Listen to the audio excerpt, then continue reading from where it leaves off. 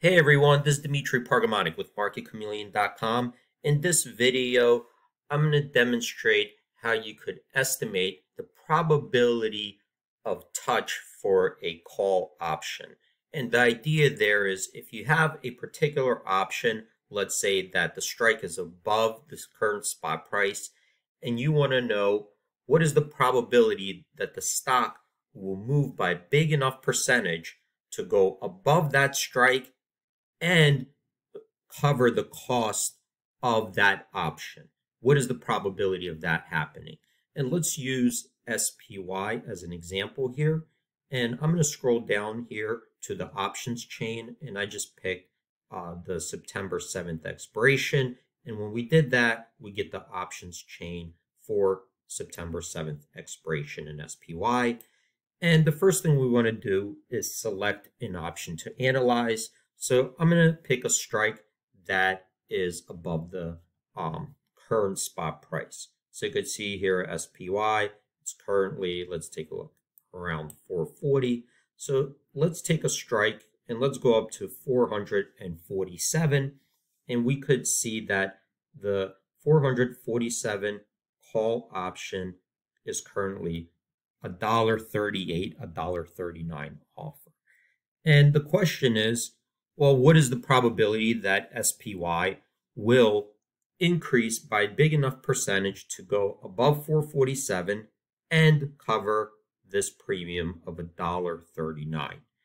And the first thing is, we don't really know that probability, right? Nobody knows that probability for sure because it's not like flipping a coin or a dice where all the potential outcomes are known ahead of time. So what we do need to do is look at a different methodology, and can we try to estimate the probability? Okay, and to estimate that probability, we're going to try to take historical data and see historically how often did that happen. Okay, and then we're going to estimate the odds based on that data. So a couple things we do have that we could use to help us out. First of all, we see that there are 8 trading days left until expiration. So we want to look at data that has 8 days of time period between the start to finish. Okay, because we only have 8 days. We don't have 20 days or 100 days for this to happen. We have 8 days.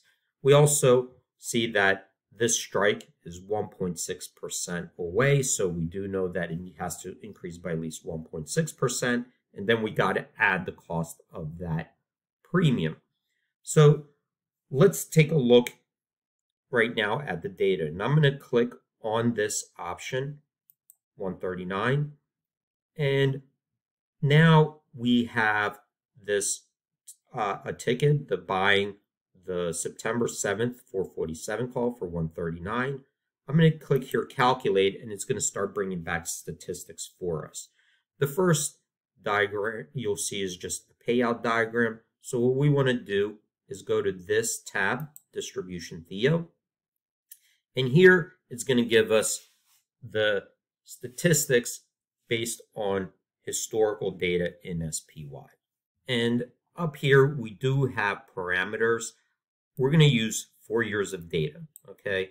And we can change that. It's defaulted to 4 years. So let's see, in the last 4 years, what is the probability that SPY will increase by a big enough percentage to cover the cost of this option, okay? And here I'm going to just reload.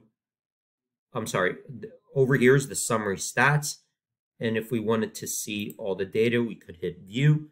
And what this is doing is going back in time and looking for 8-day returns, okay? How did SPY do over 8 days? And that's over here going back in time. And then it's calculating the percent returns over those 8 days. And it's telling us that the probability over an 8-day period right now is 19% that the stock historically will move by a big enough percentage to cover the cost of that option, right? And here it is, that it needs to be above 1.9%, because remember, it has to go above the 447 strike, 1.6%, add the cost of that premium.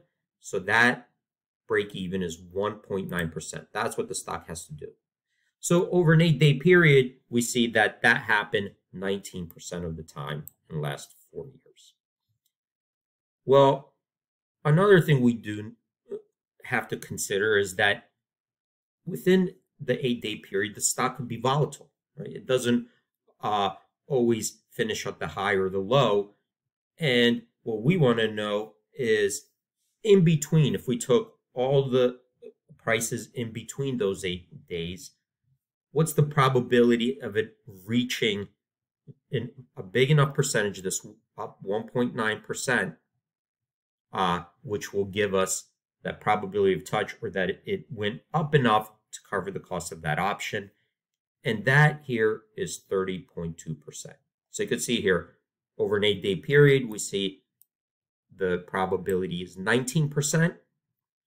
But if we looked at the probability of touch, it's 30.2%, because at any time between, the start to finish, it could move higher and then come back and retrace before at the end of those 8 days. So that is quickly how to use historical data to estimate the probability of touch for a call option that is out of the money in this example that we used. And of course, if you want to start changing some of these parameters, you could go and rerun that analysis. Hopefully, everyone, this was helpful, and hope to see you guys in the next video.